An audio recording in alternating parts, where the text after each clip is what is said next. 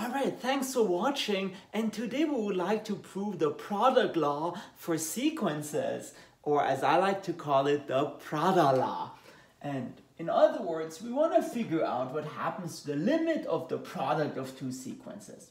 So suppose Sn is a sequence that converges to S, and Tn is a sequence that converges to T.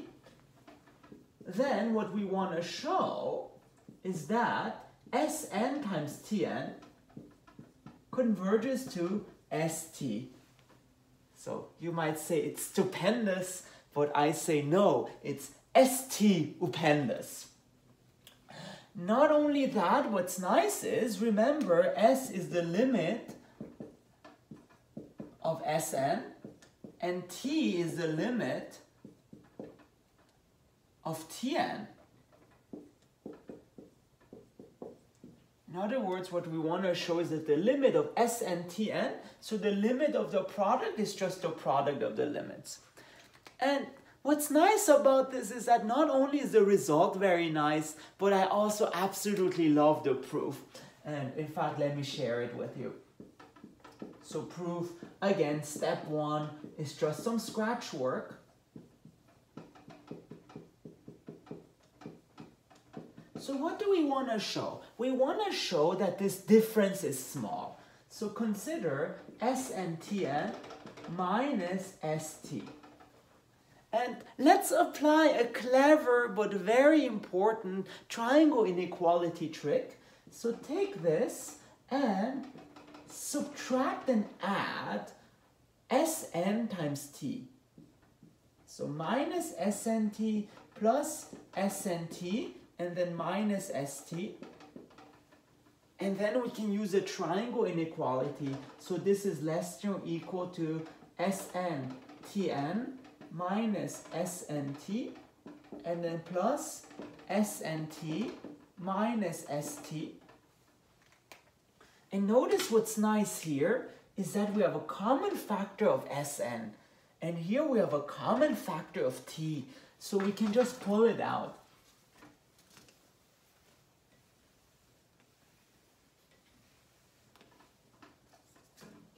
And therefore, this becomes absolute value of Sn times absolute value of Tn minus T plus absolute value of T, absolute value of Sn minus S. Now, what's the idea? We know Sn converges to S, so this is small and this is just a fixed number. But also Tn converges to T, so this is small and this is bounded because we know Sn converges. So if you take the sum of all of this, it actually becomes small. But of course, let's formalize this and execute this correctly. So step 2, our actual proof. Our proof. Okay. First of all, because eventually we want to divide by t, let's just assume t is non-zero. If t is 0, you can just do the problem directly, and in fact there's a homework problem on this. So let's just assume t is non-zero.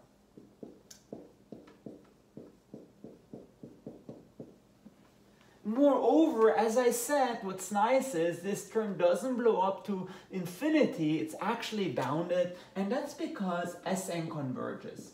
So since Sn converges,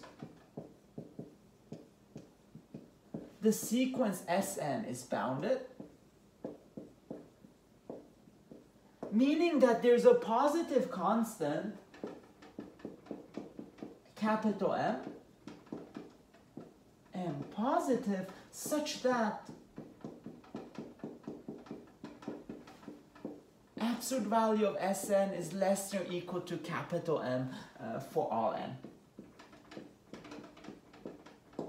Look, the only case if m is 0, just let m be 1. So just choose a constant bigger than it. So that's why we can assume m is positive.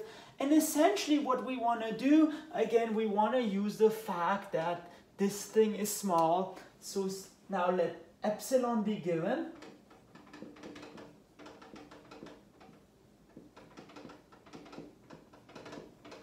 So, and then since Tn goes to T,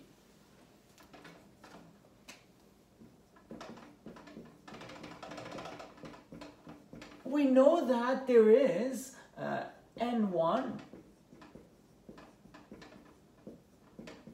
such that if N is bigger than N1, then Tn minus T, it's less than not only epsilon, but we need this M to cancel out the Sn term. And we also need a 2 because we have 2 terms. So we know this is true, and moreover,